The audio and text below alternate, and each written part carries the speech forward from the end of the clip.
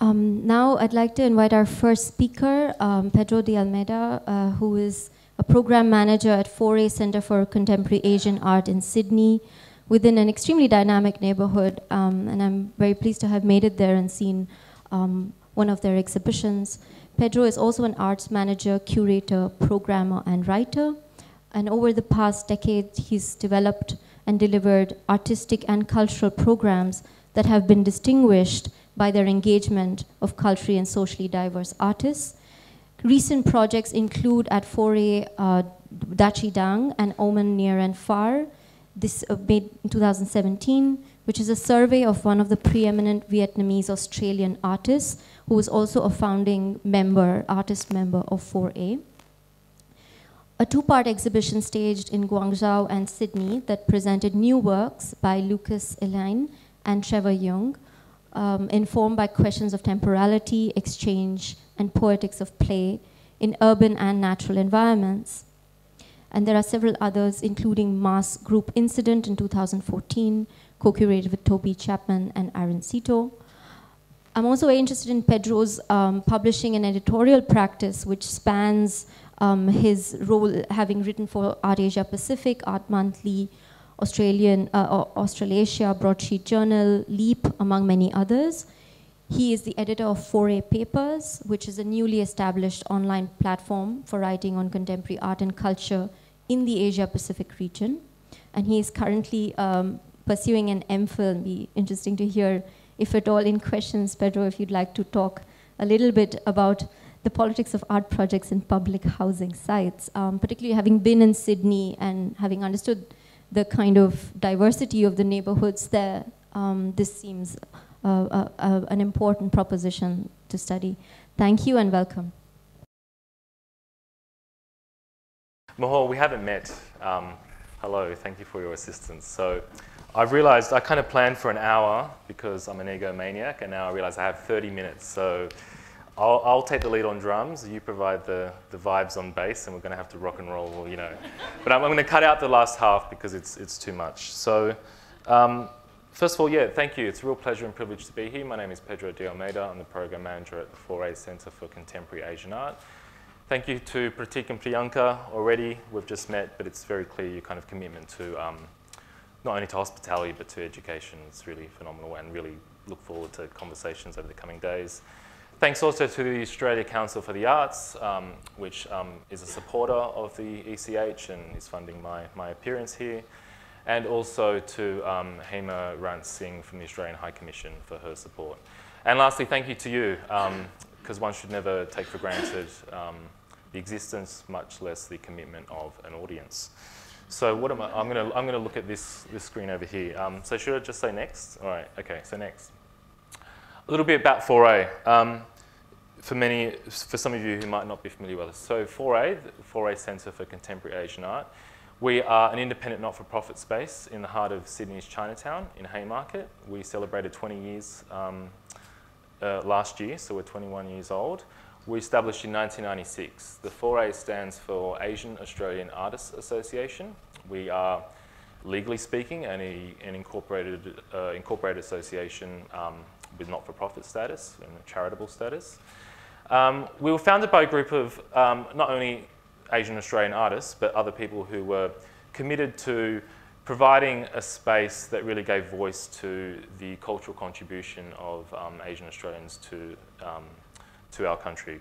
The context in 1996, to think about this is, this is a kind of pre-China boom era. This is an era when certainly there were many really significant Asian Australian artists and artists from Asia working in Australia who were severely underrepresented in state collections, in national collections, in visibility, full stop.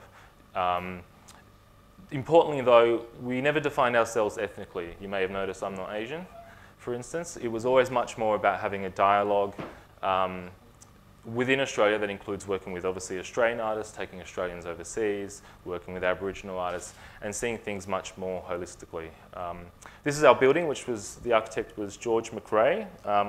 We love our building, we don't own it. We've been here for 17 years through the courtesy of the City of Sydney, who very happily give us this wonderful building. George McRae was the architect also of the Queen Victoria building in downtown Sydney. So this was constructed in 1893.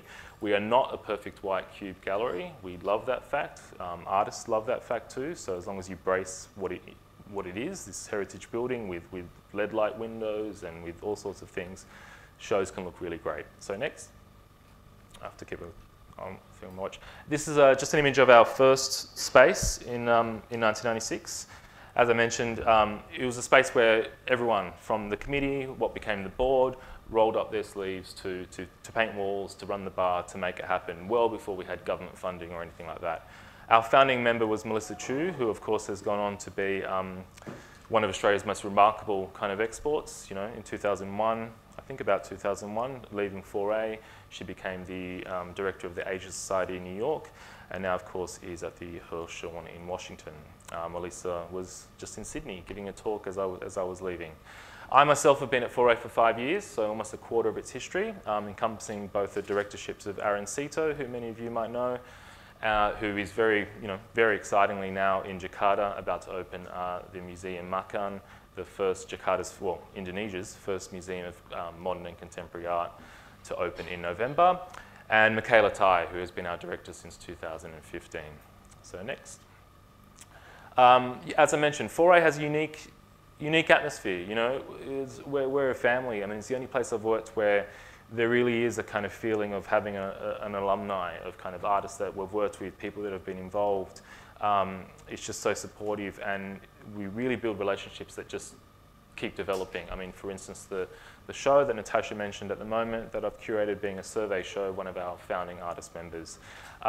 So yeah, fundraising is important too. How do we exist? You know, if we're going to talk about exhibition making, money, time, resources. We essentially, more or less, exist on about 60% government funding. That's a complicated mixture of multi-year funding, of project grants, and you know, all the things that we're familiar with. And we raise 40% ourselves, being obviously a not-for-profit. And that includes the support of prominent foundations through to real grass level kind of fundraising. We do make more than $6,290 these days at our fundraiser, but we still have the ceramic lucky cat 21 years later. So next. Okay, what do? We have our Haymarket base, we have exhibitions that include solos, all the usual stuff, your usual, I guess, kind of things that we're familiar with programming.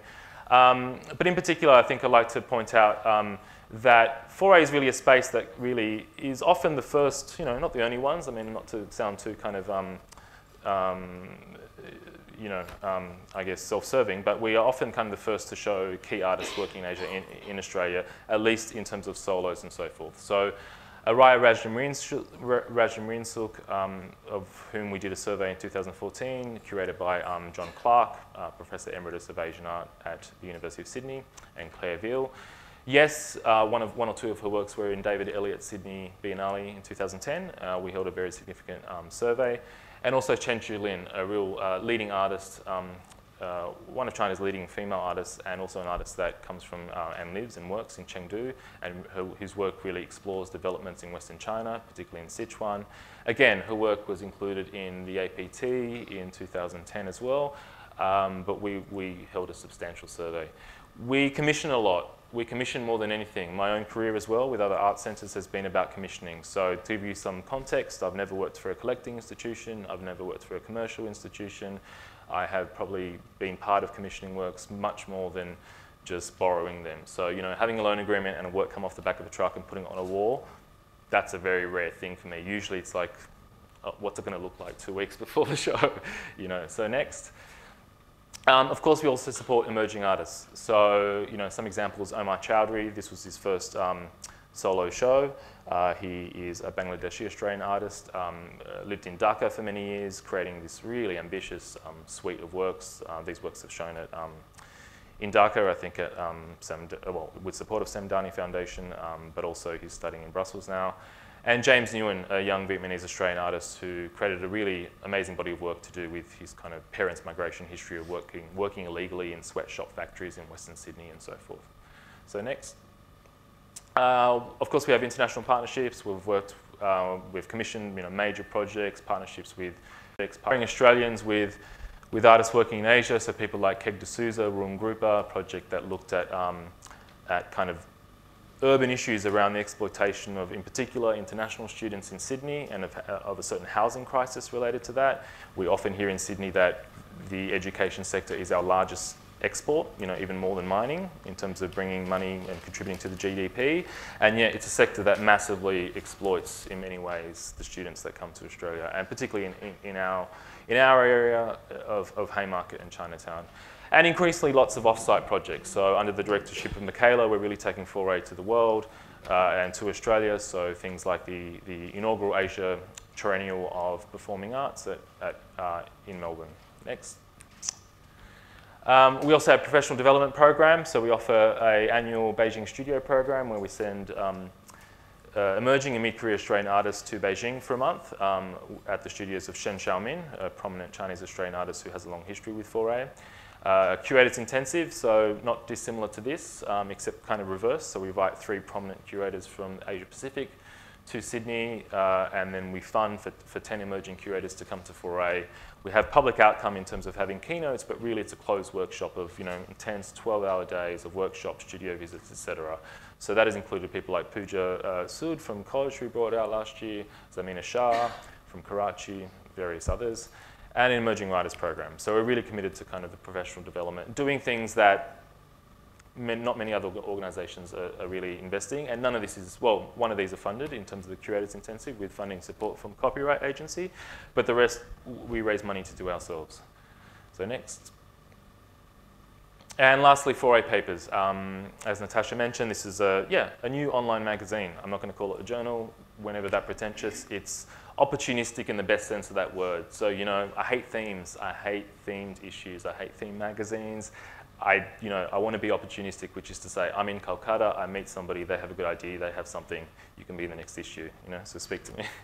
I might just quickly mention in that first piece, Alana Hunt wrote this incredible, she's an artist and writer and sometimes curator, who really hit the ball out of the park, wrote this incredible piece on artists working on and how they're utilising social media on issues to do with activism around the issue with Kashmir. This piece was picked up by Lee Rhiannon, who is a federal senator for the Greens Party of Australia in the Federal Senate. She heavily paraphrased Alana's piece in the Senate, in Parliament, so it's amazing that it's on official record, on Hansard of parliamentary debate, and actually got a fair bit of criticism from her own party, both in terms of saying that it's not her role to talk about foreign policy, and also that the Greens had to come out and say that they don't necessarily support her view of Kashmir being occupied. And so it was kind of, however you stand on the issue, it was really remarkable that this modest little art, online art magazine in its first issue is essentially kind of prompted this debate in the Australian Senate. So I need to really move on. So mass group incident. This was a project in 2015 that I chose to kind of discuss because I think it's one of the most remarkable things we kind of worked on that really I think will give you some view of the kind of ethos of the organisation, how we work. This was co-curated between myself, Aaron Sito, who was director at the time, and Toby Chapman, our curator at the time. Very much a team effort and very much indicative of 3 people that, we have this tiny office that is probably about this big. So when you spend 8, 9, 10, 12 hours a day in this office, there's no other office. It's kind of, there's no privacy. You really debate and discuss ideas really fervently, argumentative. I mean, it's a really unique environment that I often wonder when I leave foray, there's going to be a heavy period of adjustment in terms of just keeping my mouth shut in perhaps the more bureaucratic offices. So next. Mass Group Incident was a sort of 5-month project. We were kind of sick of just doing the usual. You have a show, you have a next show, you have the show after that. Yes, of course, those shows are exciting and challenge ideas, but we wanted to conceive something that was bigger, that was more holistic, that had various outcomes in various forms. So part of that conversation was kind of, well, too much detail to probably go into, but in terms of 3 people working collectively, we were looking at the same idea perhaps from different angles. For myself, even though, yes, I started as an artist, went to art school, I come more from a literary background in the sense of I worked at bookshops for many years, at art school to pay the rent. I worked in publishing well before I worked in the art world. And for me, I've always said, if you read 21 Balzac novels, it'll teach you more about the emergence of modernity and how modernity kind of formed a human consciousness than reading Frederick Jameson or T.J. Clarke, and those guys are important too, and David Harvey and all the rest. But I certainly kind of often take inspiration from literature. Baldwin is one of these people who, looking at not just what he wrote in the 50s, his non-fiction, but in particular what happened to his career as a writer in the 60s with the civil rights movement, I think was an interesting paradigm. I say that because, you know, he was 24. His stuff in the 50s is really remarkable. He was 24 years old when he wrote a short essay called Everybody's Protest Novel, which I think is really pertinent to the way we conceive of political, well, what can be called political art or socially engaged art today. It was published in Partisan Review in 1949. Interestingly, a couple of months before, you know, other sorts of protests were happening in, that led to a revolution in Peking. And really in this book, he kind of, in this piece rather, he is really fervently critical of Harriet Beecher Stowe's Uncle Tom's Cabin. You can read the piece yourself online. But there is a little passage that I kind of want to quote, which really is the kernel of at least for me, what was the conceptual kind of heart of mass group incident. So in this piece, Baldwin says, the protest novel, so far from being disturbing, is an accepted and comforting aspect of the American scene, ratifying that framework we believe to be so necessary. Whatever unsettling questions are raised are evanescent, titillating, remote, for this has nothing to do with us. It is safely ensconced in the social arena, where indeed it has nothing to do with anyone, so that finally we receive a very definite thrill of virtue from the fact that we are reading such a book at all. This report from the pit reassures us of its reality and its darkness and of our own salvation. And as long as such books are being published, an American liberal once said to me, everything will be all right. If you transpose social protest novel to socially engaged art, political art, put this in the context of an art world, it's pretty accurate. Although I need to say explicitly, I'm not obviously conflating the significance of the kind of things Baldwin was writing about in terms of, you know, in terms of civil rights movement and America coming to grips with its slave history with something as inane as art world politics. Just to say that it's, these kind of paradigms can be co-opted to explain some things today. And I mentioned his career insofar as I think the trap for artists today, for all of us, for curators, etc., is how can you actually have political agency while still being an artist? I mean, if you really want to look at the question of what is agency.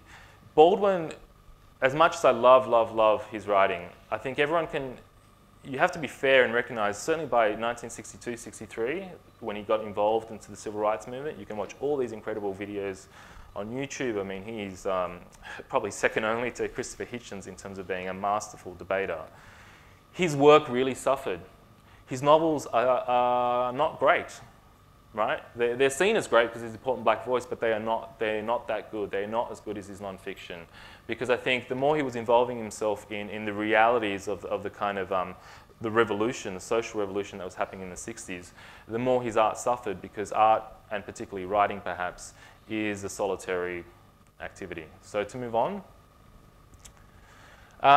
Then we started thinking about the title, mass group incident, mass incident. Mass incident, of course, is a euphemism for kind of social protests of incidents that happen in China in particular. That, you know, are never called protests, but the kind of incidents that happen usually from labour disputes, from protests over improper law enforcement, from health and safety issues at work, and so forth. So we're all familiar with these kind of things. Next. We don't look at pie charts all day. I put them in for kind of fun, really, because we kind of found ourselves curatorially going down this rabbit hole of kind of like researching the kind of this history of mass incidents in China since, I guess, 2000, but also how they're kind of used in the West to kind of have this quite condescending attitude to kind of, you know, the usual thing about China, about democracy and so forth. And again, like with Baldwin, using the kind of, I guess, the concept of a mass group incident in China, which is to say activity which is being documented by an audience which perhaps only exists insofar as an audience is there to see it, because it's, you know, quickly deleted off Baidu, off WeChat or whatever, which is interesting to think about in a paradigm of what of kind of a more political kind of performance art. So move on. Again, we could probably skip this, but really got into kind of mapping this sort of stuff as a metaphor in which to work curatorially. This is some incidents around. So, three-stage project, as I mentioned. The first project was with Yangjung Group called Actions for Tomorrow. This sort of arose from Aaron's kind of interest for a long time. He'd been very much interested in Yangjung Group, particularly its lead and founding artist member, Zhang Guogu. Yangjung Group are based, if you don't know, are based in Guangdong province in the southwest of Guangzhou. And they are a group that that are kind of quite that deal with kind of tradition in an anti-authoritarian way. So they work within the tradition of calligraphy, or rather, they try to revolutionize the tradition of Chinese calligraphy in an approach that is about downplaying traditional and kind of societal structures of hierarchy and who can participate in culture or not. So to move on, we commissioned new work called Final Days, which happened in our ground floor gallery, which was essentially a shop. Quite interesting because we are in a kind of retail kind of area.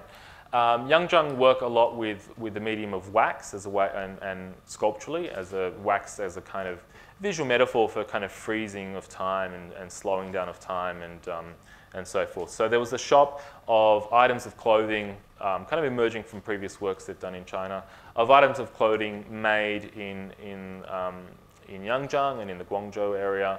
They are encased in wax. These paintings with these kind of idiotic idioms on the wall that kind of were both, in a sense, kind of about workers' rights, about commodification, about capitalism and so forth.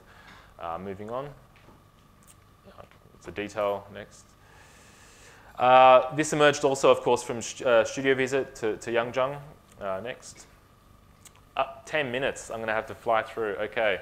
So upstairs we commissioned a mural, which was entitled "God is Dead, Long Live the RMB." Interestingly, this work sort of came about with Zhang Guogu talking about, in China there's a lot of coverage given to the kind of exodus of Chinese capital into Australia in particular, particularly in real estate. This has become a huge kind of political hot potato in Australia, not just because of Sydney being perhaps the most expensive city in the world as far as real estate compared to average income, but also the influence of, in particular, Chinese capital on that, and I mean, that can be taken in quite racist ways as well in terms of right-wing opinions to that. So move on.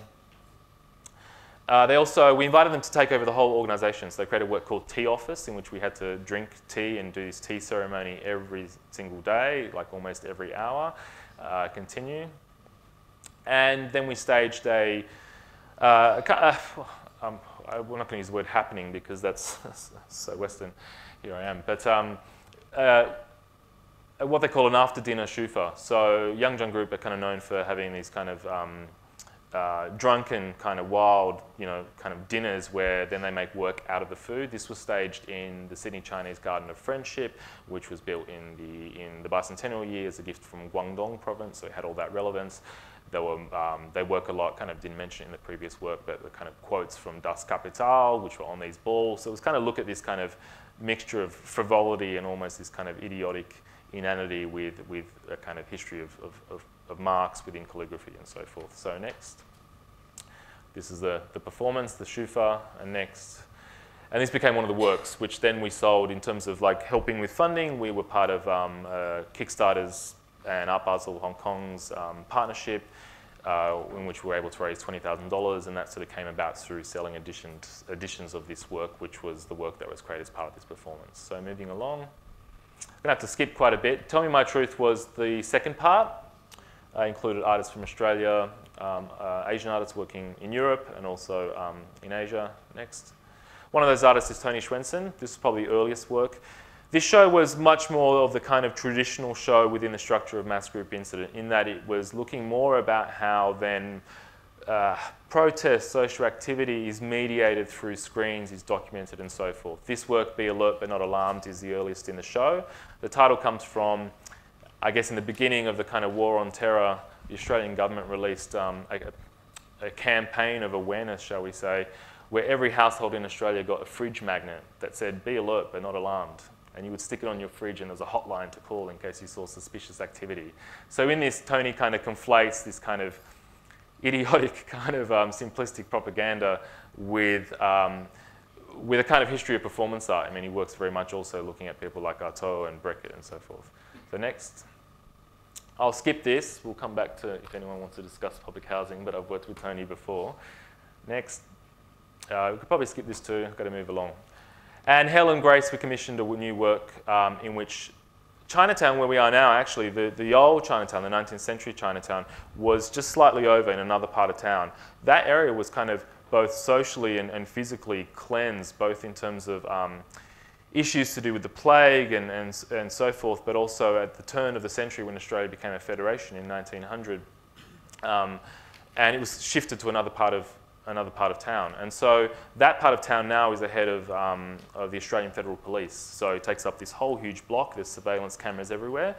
And Helen used that to talk about the visit of Liang Shaoqing, who was a prominent activist in the late 19th century. He travelled the world in support of reinstituting a monarchy in China. He came to Australia and was actually had huge political influence in the way Australia kind of conceived of itself as a federation, and then taking that back to China. It's a much more complex story, which I have to skate over now. Next. Also, the way putting together the exhibition, some interesting things came up itself, which kind of mirrored the curatorial structure. So He Shangyu, who we've worked with before with a big solo project, has this sculpture, Death of Marat, who may or may not look like a prominent Chinese artist. And we were not able to show it. We were not able to, delicately, we were not able to obtain an export visa for the work to come from Beijing.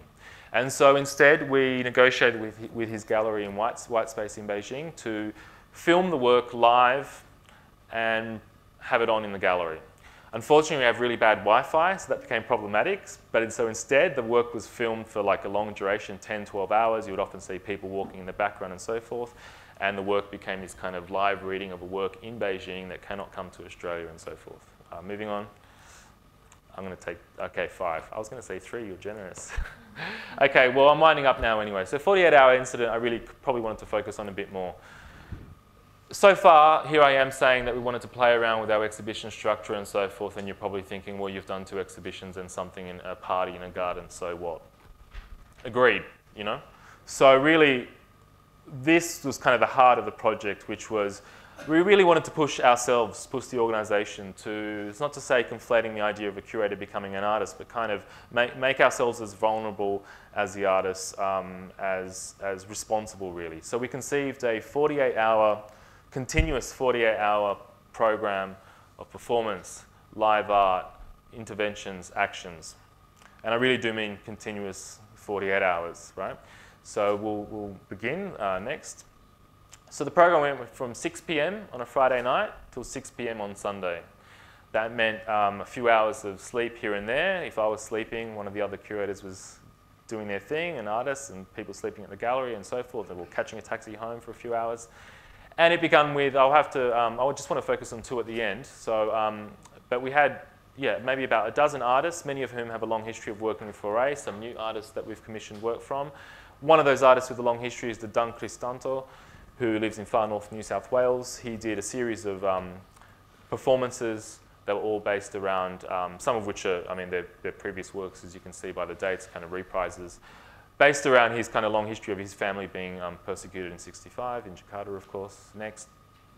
That include acts of violence. So mass group incident actually culminated with this work, where people were pelting the dung with these kind of flower bombs.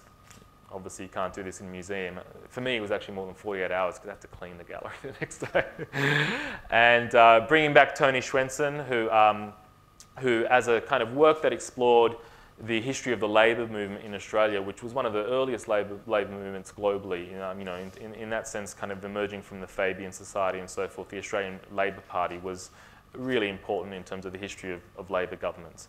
And so, looking at the institution of the 8-hour working day, he created a performance that actually went on for about 14 hours, where for about 14, 16, I can't even remember, 18 hours, he he made this work that spelt out labour ideology, and this went on to about 4 in the morning, both obviously as a durational performance and as a statement piece. Next.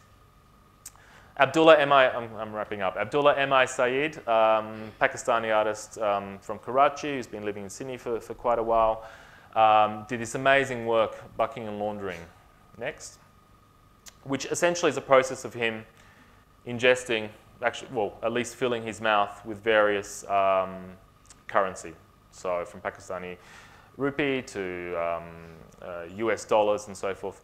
You really do have to go online to our website and watch the video. The photographs, really don't do it justice. I mean, it was the only performance where, like, I had my finger on the number to the ambulance. Like, he stuffs his mouth so much that it's like something you wouldn't even see or do in Guantanamo Bay.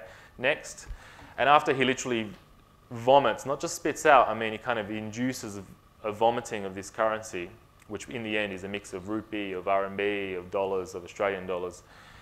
Vomits these notes out, and then his assistant, he washes them, so he launders them as a visual metaphor, obviously, and then his assistant irons them, and everybody who wants one got like $1. So I've got like a US dollar that is essentially passed through Abdullah's body on my wall. Next.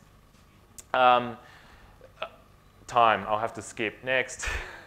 We also had Samson Young, of course, which experimental audiences know. Next. And Walk the Rock, who staged, we had Sydney's best Metallica cover band do a concert, which was based on, in 1993, there was a big riot in Jakarta when a group of fans, tens of thousands of people were upset that they couldn't afford tickets to the Metallica concert. They stormed the gig, etc. And I really am wrapping up. Next. Okay, I wanted to really focus on this work. Frances Barrett is an amazing performance artist and curator in Australia who works within a kind of feminist and queer kind of background. She's one that really rose to the challenge. We really wanted to challenge artists. We were challenging ourselves to be there 48 hours. She proposed a work called The Wrestle, where she would wrestle one of us, one of the curators, in the space. This was serious. This wasn't just turning up and putting on shorts. Next. This was Fran and Toby. They trained with an Australian Commonwealth Games medalist in Western Sydney for a period of about 3 months, twice a week. I mean, Toby was, you can see, like, buff. They were both buff. Like, they really exercised. It was really quite serious and hard training. I mean, I always tell myself she picked Toby not just because he was younger, but she knew that I would fight dirty because that's the way I am. So they had a wrestle. And again, the video is pretty incredible in terms of, like, it becomes both, obviously, a metaphor for not only artist versus curator and artist versus institution in terms of a power dynamic, but obviously one of gendered power. So next. Just before we get to questions, I'll take a quick vox pop. So hands up if you think it was more or less an even fight. Hands up if you think Toby, the male, won. Where are the hands? Hands up if you think Frances won. Oh, there's more feminists than I thought. That's nice. Okay. All right. Remind me after questions. I'll reveal the. I picked this photo in particular. It's a close call. Yeah, we'll see. Okay. Next. And this was after the fight with Carissa Holland, who was the trainer. Next. And finally, we can just scroll through these quickly. These are the last 5 slides. So Latai Tomapayu, next, is an artist of Tongan heritage, who she really was the most durational. So she was there for 48 hours. Every 4 hours, she would apply a coat of paint. The paint, actually, the brand name was actually Black Magic, which we got sponsorship for, which was fantastic, which was the kind of paint that, what do you call them? Bodybuilders use. Doing that as someone who considers herself a panaka, which is kind of a Tongan word for not performance art, not a Western paradigm of kind of a body-centered artist, and for someone who kind of whose communication is enacted through body movements. And so this was actually quite dangerous. We had to do a whole bunch of research. You think of Goldfinger, that scene where the woman suffocates because all her skin can't breathe. So I was worried about all of that, and it got quite as a comment on both. In Australia, thinking of the common conception of the golden Aussie, the golden Australian, where it's perfectly acceptable to be bronzed and to be brown, and yet obviously if you're already brown, that's something you don't want to be. So next, and yeah, by the end, the gallery, after 48 hours, exhausted, was left with all of the kind of the residue of these performances. think that's about it. Let's get this here.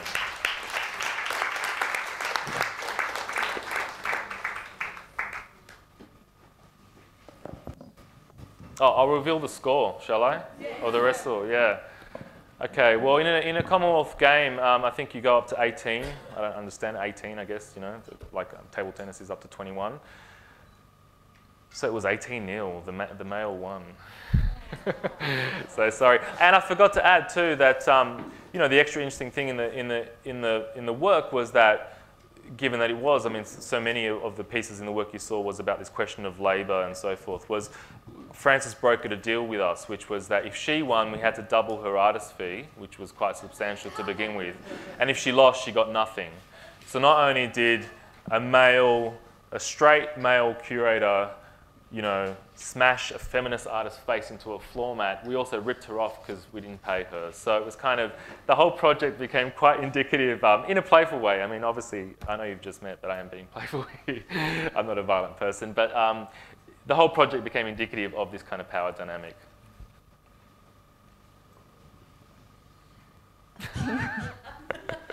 Are you scared to sit next to me now, Natasha? I won't fight you, I promise. Well, I'm going to fight you with one question now.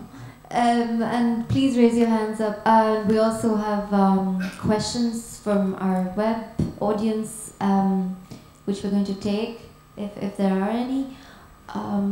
But maybe since you started with this project, perhaps to share a little bit more also, because it seems in Sea Pearl White Cloud, and I know Trevor Young's practice, which uses quasi-scientific methods and also over time observing certain sorts of organic environments and architectures, etc.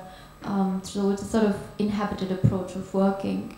And I'm wondering if this is something that is prevalent in your practice, also to the extent that what you're researching is looking at the relationship between art and public housing as well. Yeah, I mean, I'm always less inclined.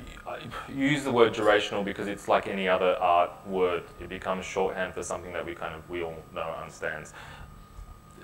Something like that is still quite limiting. Am I interested in time?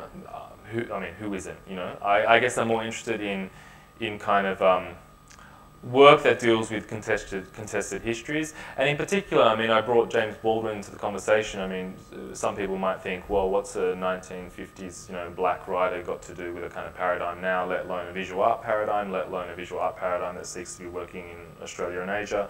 And for me, it's really kind of using, I mean, you mentioned the word methodology, and I think that's what I'm interested in, kind of using, it's a way of collage, of using methodologies that kind of have one meaning in one realm, that when they're either applied or whether they become analogous to another realm, can not only be a contradistinction, but can be a contradiction to that realm. So to take a kind of aesthetic culture, what I'm most interested in I guess, a curatorial practice in general, or just in a person with two eyes interested in visual culture, is that how underneath the aesthetic layer of something can run a moral universe that is in contradiction to that surface. And for me, that's important, and why I'm probably reveal a bit of myself bringing up Baldwin, because the word moral is something that you don't usually hear in art discourse, particularly in secular, perhaps, you know, societies or secular discourses,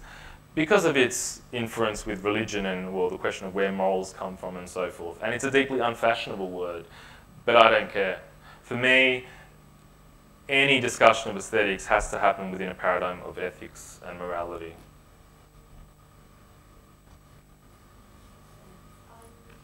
Are there any? Yeah, there's a question there.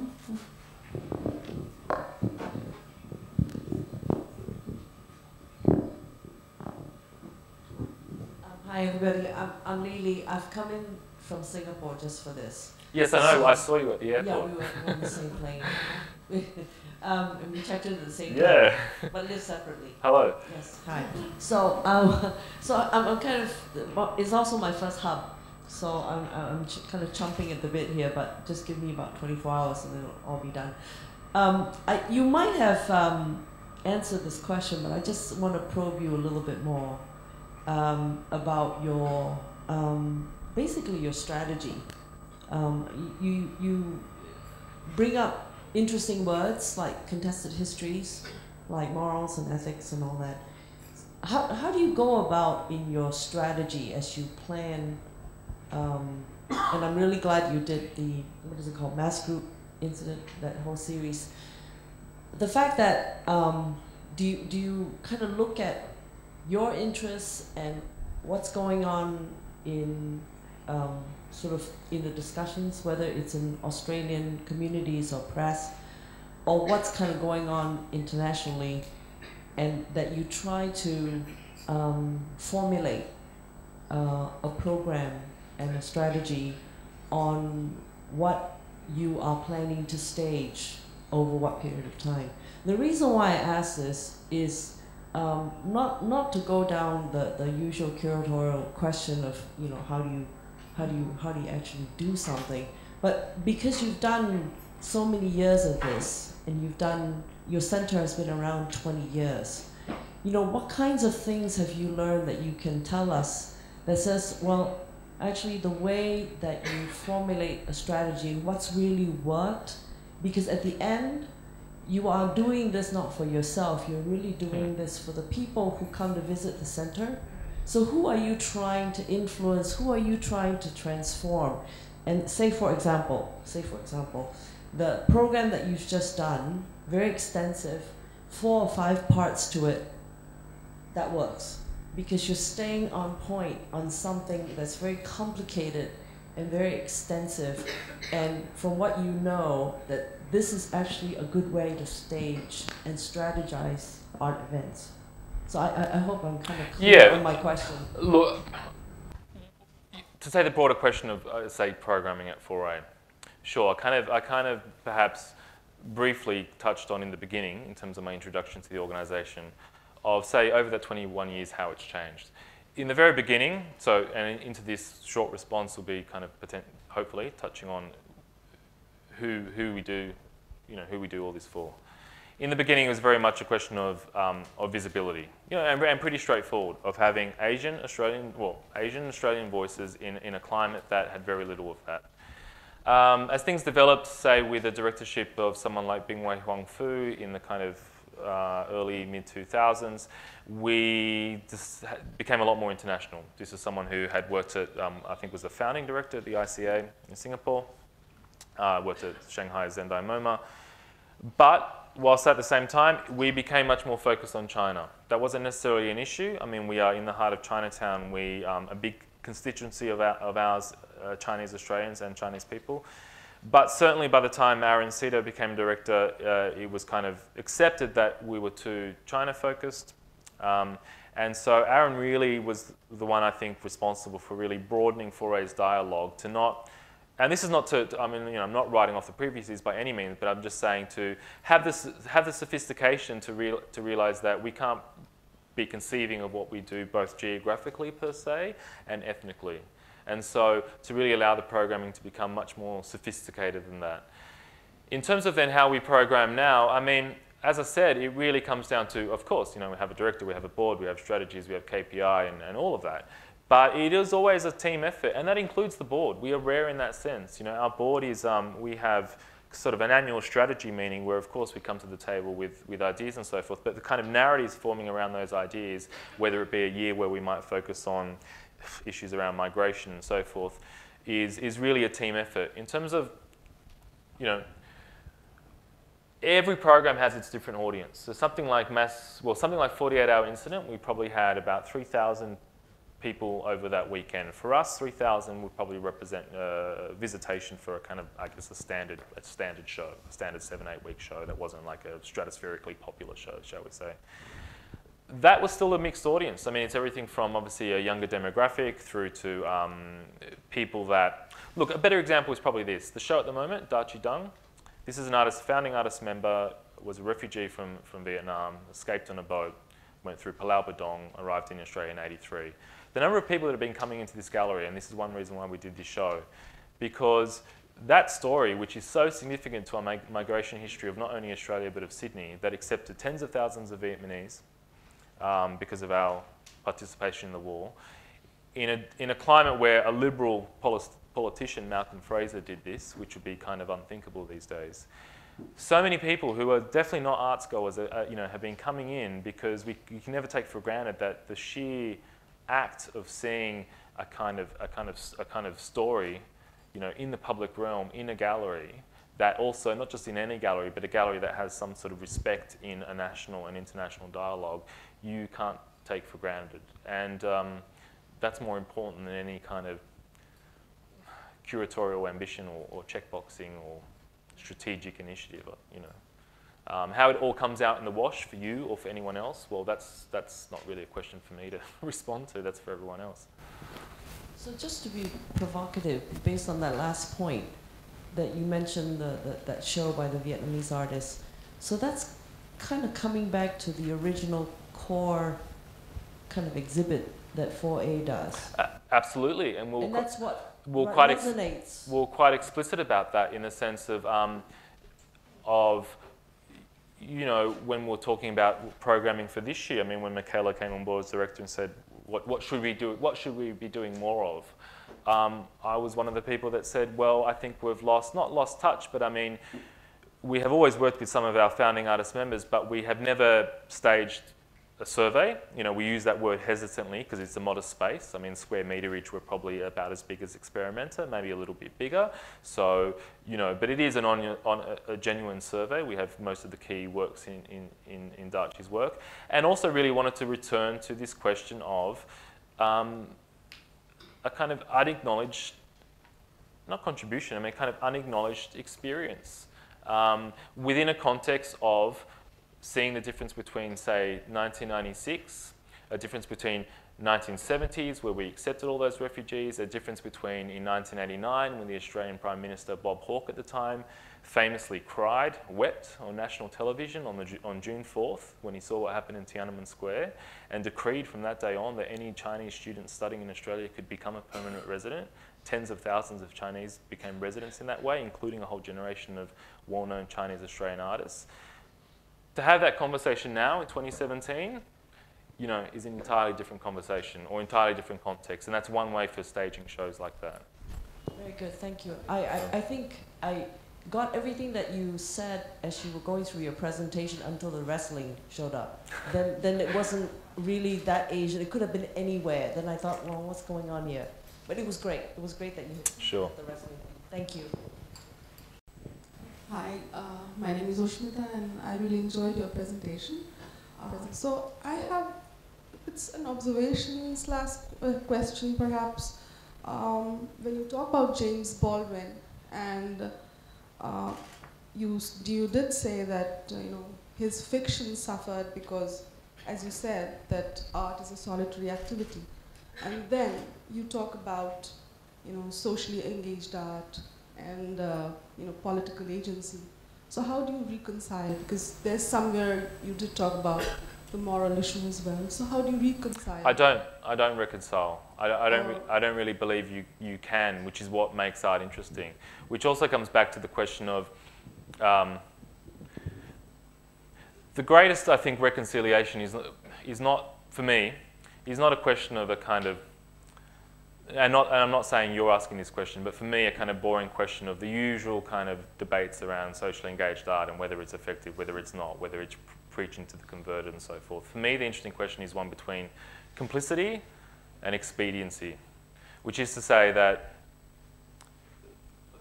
those two, you know, that balance is unavoidable for all of us. I mean, here I am talking about, oh, well, we did all this stuff, whatever. I'm as much complicit or expedient in, as a curator, or even that, curator is a limiting word. As a worker, I can't help but not be expedient, whether it's for my career, whether it's for my ego, all those selfish reasons. So no matter what my personal politics are, or what I might want to achieve, I think the first thing you need to acknowledge, if you're going to work in that realm, if you're going to create work like that, if you want to be true to yourself, let alone to an idea bigger than you, is that you're always producing something from a position of compromise. And what defines your character, what defines your position as an artist, be it aesthetically, be it, well, maybe not formally, but be it any sort of conviction or worth that your work might have is the degree or the face of that compromise. So I don't really see. Sure, we can have a discussion about if you're a performance artist, clearly you're not the same as someone tapping on a typewriter in 1949. The world has moved on perhaps from that kind of cultural production. But I brought up that kind of contrast specifically to kind of, the point I wanted to make with Baldwin, as I kind of mentioned, was that I think for some artists, and I'm not saying they're right or wrong, I mean, you can infer my own belief, you reach a point where if you want to have real political agency in your work, or social agency, or let's leave out politics, that's actually probably another thing, but social agency, you almost have to leave the art. I mean, how much can art do? Which is one reason why Baldwin, I don't think, changed consciousness by writing another country. His famous novel his best-known novel from 1962. I think he changed consciousness through his participation in the live debates, in the round, in the civil rights movement. By doing that, his art suffered, and his art suffered greatly. And that's a kind of choice that he had to make, and that's a kind of choice which a lot of artists and curators and everyone in this room perhaps makes or ignores or chooses not to really face at all. Thank you. Hi, thank you for that presentation. Actually, to go back to Baldwin too, but I guess in this idea of like maybe using the format of a social justice novel as a methodology with which to say transplant toward a curatorial practice. That's really interesting, but I guess what I'm wondering is how far it goes, or like how far it can be pushed, and particularly with the examples that we've seen, a lot of this work is very performative, very explosive, kind of engenders a type of audience. So in order to have these, say, like maybe shows around social resistance, can they look other than this? Can they have other types of material formations, or does it rely on this kind of long durational performative quality? Yeah, I mean, they can look however they want to look, I mean, is the short answer. I mean, for us, sure, they're strong visuals. We have great photo documentation, but for me, it's not really a question of how they look, it's how it works, which obviously we're limited time and kind of unable to go into in the presentation, but that's to say, what I like about this project was its failures. And failure is a way of learning, so I don't really, care what, success or failure really means. And that's to say, we put the challenge on ourselves to really test ourselves, to question, well, how committed are we to, does our commitment to present artists to be arts workers, to be arts professionals, does it even begin, not compare, but does it even begin to compare to commitment from artists? One point that might illustrate this, and this is an interesting failure in this regard in terms of how it might look, is, so Frances Barrett, the artist who proposed the wrestle, actually her first proposal to us was that she wanted to, given that we were going on for 48 hours, that from the evening until the early hours of the morning, because obviously when you're working with a group, who's doing what, some works were 2 minutes long, some works were 14 hours long. So we're sort of managing just the logistics of this programming, and she said, I want to turn the gallery, turn the premises into a sex club for lesbians or for queer people. So we were like, wow, yeah, she's really, we asked her for a challenge, she's really put on the table. And so, not that, it's anything to do with the sex, but to do with like, well, our building is courtesy of the city of Sydney. You need a license to do that kind of thing and run a sex parlour in Sydney and all of that, and OH&S, and even staging up, everything we did. I mean, you still work within these strictures of, I've got to have the first aid kit ready, and is Abdullah going to choke to death, and all those questions. And so we really did look, I mean, Aaron, Toby and I really did look into, can we do this? And in the end, Frances won. One as in like, we had to admit this is too contentious and too logistically difficult for us to run a sex shop overnight for 2 nights. And so we didn't do it. So I'm not sure how much that answers your question, but I mean, I'm not, of course, we all have an art historical knowledge. All of that stuff's important, but I don't come from an art historical background. I don't really conceive. I conceive of history as broader than just an art history. Of course, I read, I write, all of that stuff, but certainly compared to, say, more museological approaches to, and I would be hesitant also to call it like a social justice novel. Or, I mean, you know, I know we're using shorthand, and so I suppose what we wanted to do was to use euphemisms, which are also a kind of shorthand, like mass group incident, to really try and to ask ourselves, well, why are we using shorthand at all? You know, why can't we just kind of act what you say? I had one more question that sort of went into your background. So you're trained as an artist, right?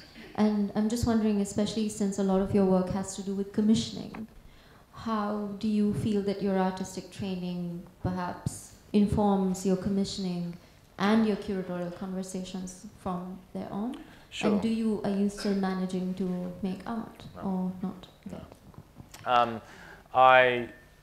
Well, first of all, I mean, it's not had been a conscious decision. I've just been very fortunate in terms of being part of commissioning works. I guess a little background, I went to, well, maybe just 2 sentences because, you might be wondering in terms of personal context. So obviously, Pedro De Almeida, I was born in Portugal in 1980. So my family emigrated from Portugal to, well, first in Adelaide when I was 3 years old. And like many families of that generation in Portugal, comes from a context of, some history in Africa. My mother growing up in Angola before the war, or my father doing his compulsory military service during the very dirty war in Mozambique. And of the kind of backwash, even though it was 1983 and almost a decade after the revolution in Portugal, we are talking about a period of the longest running fascist government in all of Europe, which people tend to forget, from 1926 to 74. So we arrived in Adelaide in a migrant hostel, which at the time, 83, was predominantly refugees from Vietnam, Cambodia, etc. It's one of the very few Europeans then, even though this had existed since post-45. I also grew up in Western Sydney, which statistics tell us is possibly the most multicultural place in the world, something like 183 language groups. The kind of land package, lower middle class, regular, boring suburbia, cul-de-sac I grew up in. The neighbours were, to give you some idea, were kind of, people that have fled the Ayatollah's revolution, a Fijian Indian family, a Tongan Samoan family of Seventh-day Adventists, an old widow whose husband had died in New Guinea fighting the Japanese, an Aboriginal family, and people that have fled Ceausescu. So that kind of environment was normal for me. That's why I'm committed to social diversity. I was lucky enough, having gone to art school, then working in publishing, because I aspired to be a writer. I was in love with books. I worked at bookshops, including antiquarian bookshops at art school. By the age of 27, having never worked, obviously working with artists, having artists as friends and being part of that whole thing and being engaged with contemporary art, but I had never worked a day in my life in a gallery. By the age of 27, I was lucky enough to, by that stage, Campbelltown Art Centre, which now is very much a premier organisation that is a non-collecting organisation in Campbelltown in Western Sydney that has a real clear focus of commissioning works, multidisciplinary, so contemporary dance, visual art, etc. My first day on the job in 2008 was this big Ai Weiwei show. This was a big survey show in Campbelltown, in the western suburbs, 50 kilometres from downtown Sydney, leading up to the Olympics with Bird's Nest Stadium and all of that. This is a show that could have happened in London, New York, whatever. It was happening in a in the suburb that I grew up with, full of public housing and all sorts of issues. So it was pretty amazing. And that was the director at the time, Lisa Havlow, who's now the director of Carriageworks. So in my period at Campbelltown Art Centre, it's how I got to know Foray, is how I had the opportunity to be part of teams that we really focused on commissioning. So I'm not going to sit here and say, it wasn't like I did not have the usual trajectory of studying curatorial studies or studying art history and saying I want to do this. I was kind of, I got lucky, and I had, I think, not to sound immodestly, but I think the very fact that I had interests well beyond just contemporary art or so forth, like literature, and have growing up in that context and understanding that does inform that. And that includes working with artists. I guess the very short answer to that question in terms of having studied art, of course. I think anyone who once studied art or was an artist, whatever that means when you're 21, it really does make a difference, because it's really clear when you work, particularly not to write everyone off that works at a big museum, but when you work for people with museums, when you work in partnership, it's really clear that, oh, you're a curator that works with dead people, or you're a curator that kind of, your engagement with an artist is, you know, through a contract, and you have champagne at the opening and you see them, you know. I say to people, you're not really curating until you've hung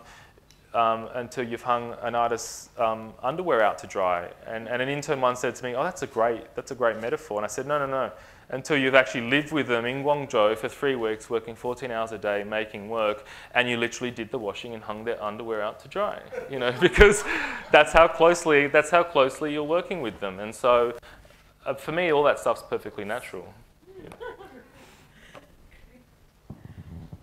Thank you for your honest answers. We'll take then one very last question because we're running out of time. I was interested when you were referring to Baldwin's work and then saying that his activities as engagement necessarily did not help his work. I'm trying to differentiate these two paradigms, art and engagement, as maybe sometimes becoming different. And you also being an artist and moving into a kind of a practice which might, I don't know how it reflects that what Natasha was asking, but how, when you are bringing in artists who are engaging their own body, their own performative notions into a kind of a viewership situations and being a kind of space, how you sort of negotiate these multiple kind of viewing strategies. And I was really interested to know that how, as a practicing, not as a practicing artist, but as an artist with a background of engaging with this kind of museum or kind of a gallery situations where you're generating your viewing also as a kind of a strategy. Is there a kind of margin points of your own intention as an artist and what you are, because I'm not very convinced with the idea that art and engagement necessarily are two different situations in a practice situation, because today when you are referring Baldwin, you are extending it into a kind of an engagement with a kind of a viewer who does not really, may have not engaged with his practice as such, but you are extending it in a certain way. So I was just interested in that part. Yeah, and perhaps I misexpressed myself in terms of this. I didn't want to set up a kind of false binary of saying, well, you can only, an artist can only have some sort of social political agency if you know, if they're debating in the field and whatever and writing a book. Of course not. I mean, that's what's so great about those non-fiction pieces by Baldwin in the 1950s, because they really still today, no one's got anything on them. I mean, no black American writer has ever surpassed the way he conceptualizes certain politics and identity in those works. But second of all, I feel like, yeah, I can't really answer your second question. I mean, Natasha mentioned I went to art school, but I'm not an artist. You know, I went to art school, there's probably a difference. I mean, you know, whatever, you're 21, whatever, I had aspirations too, but I realized quickly I didn't, even before I graduated, I realized I wasn't going to pursue art, and mostly because I realized I was probably a better writer. And enjoyed that more, and a better organizer. And for me, I guess, my capability was not commensurate with my, you know, what makes you a decent curator is obviously to have a good eye and to have good judgment. And my own eye and judgment could see that my own work was derivative, so I stopped. Thank you, Pedro. We'll need to end and move on to our next speaker. But there will be, as we said, a conclusive discussion in which we could take up some of these questions as well. Thank you.